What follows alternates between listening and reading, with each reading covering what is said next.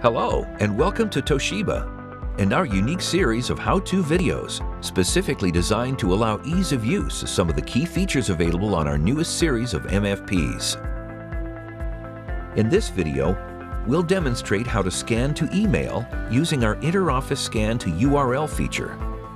This feature avoids burdening your email server or client with large attachments, which can slow email performance. Please note this feature can only be used for scanning within the office, as most office networks will not enable access to the device from outside the network. Perform the following steps to scan an original and send just a link to the document or URL to one or more email addresses. Your administrator will need to configure the eStudio's URL transmission setting. Place originals face up in the dual scan document feeder. On the home screen, select the Scan button, then select Email. Tap Detail if you want to add additional information to this scanned file, such as subject, body information, or file name.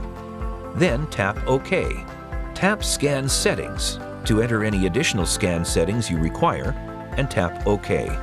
To start, tap Scan on the touch panel or tap the green Start button.